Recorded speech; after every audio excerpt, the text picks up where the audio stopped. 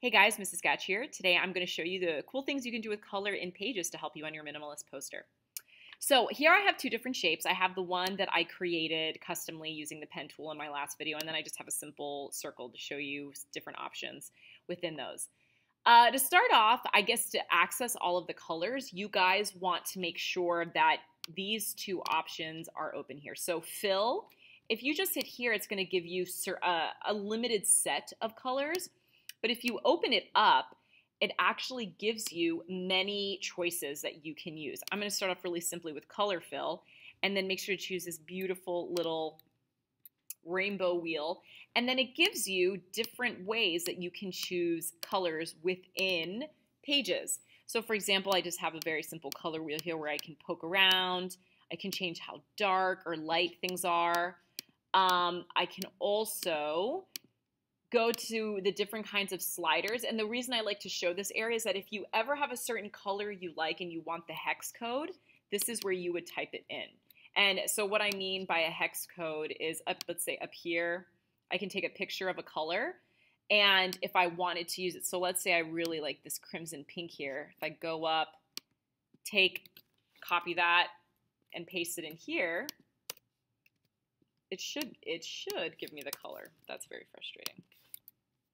Let's try that one more time. All right, hopefully it works. It'll be very sad if it doesn't. There it is. All right, sorry, I just had to put in the hashtag. So you can put in custom colors using hex codes. And what's really cool too is that if you have the little swatch here, you can just like drag it in and it'll save it so you can use it ahead of time. They have really simple ones too as well. If you wanted to check some of those out, web save colors I've always found is interesting that people never really check to ignore them. And the one that I always like to show people is one where you can actually import palettes in there. So there's a great website if you would like to access it. So if, let's say I went to Color Lovers. Oh, I don't have the internet. Turn that on. So two different websites that I talked to you guys about are Color Lovers and Adobe Color. And you can create your own color palettes. You can search and borrow from other ones that people have created. So let me try to go ahead and open this up again here.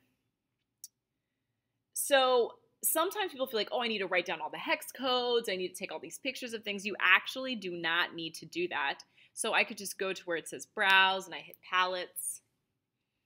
And I'm just going to go ahead and pick the first one that I see just to make it simple. And then all you need to do is take a screenshot. And then when you go into Pages, usually you figure out where your screenshot was saved. If you go here to this little wheel and you go New from File,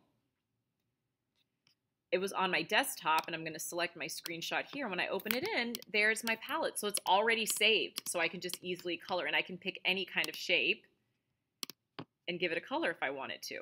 So this is actually something that's really helpful to point out. So if you see here, I have my dog selected, but it's not coloring it because right now it doesn't know which one to pick. You always have to make sure that you pick your object first and then you go to the kind of color fill you want and then you mess around with it. So it's kind of an annoying thing, but that's what happens. Also, you guys have your borders. So I usually tend to go to have no borders, but if you did want one, you can turn on the line and then you can do the same thing with picking your color. You can also decide how thick your line is going to be. And then shadow, pretty simple. There's different kinds. You can drop shadow, you can decide where it goes, how big the blur is, this and that, and move it around. Lots of freedom there. So that's just a very little brief introduction into the things that you can do with color. Some other things I always like to show kids is that there's also something called a gradient fill. So gradient is obviously where you can have two different colors and make them kind of go into each other. You can mess with the angle, you can flip the direction that it's in.